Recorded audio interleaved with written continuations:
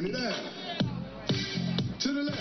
Yeah, we were all out there breaking it down. The rain did not dampen any of the spirits this weekend for Walk Now for Autism Speaks. This is an event that was held at Atlantic Station. I was there along with hundreds, even thousands of others to help bring awareness, support, and research to end autism. The CBS 46 was a proud sponsor of the event. See, folks don't know that's what happens during commercial breaks. I know that she dances. No, it was a great event. 10,000 people there. Yes, love that event there. Meantime, defendants in the Atlanta Public Schools cheating.